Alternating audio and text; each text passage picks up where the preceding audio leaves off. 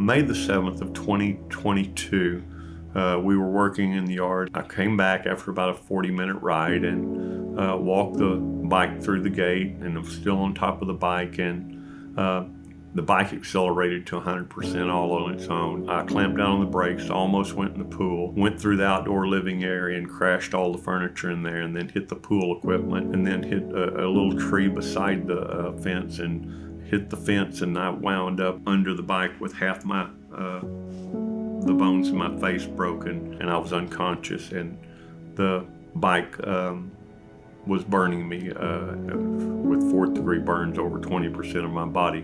While I was on the phone with the 911, they were getting the bike off of him, and I noticed that he had been burnt. Then the paramedics finally came, and they took him to the hospital, and then the next thing I know, several people from the church were at the hospital, and they stayed there with us. They brought lawn chairs. They sat out in the parking lot, and they brought snacks and drinks, and they waited until about 2:30 in the morning when he had to be transported to the burn unit. There was church members that were constantly checking in on me and praying for me.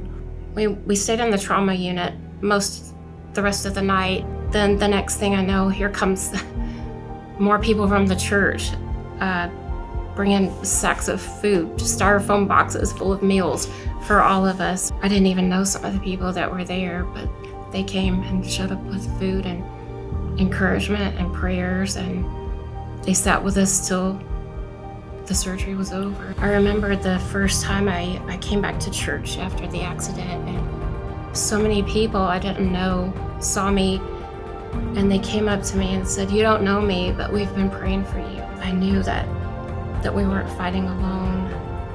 It gave me so much strength because I knew that we were surrounded.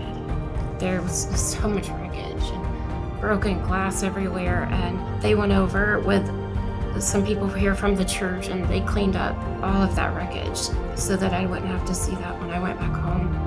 I don't think we could ever thank everyone enough for all that they've done for us.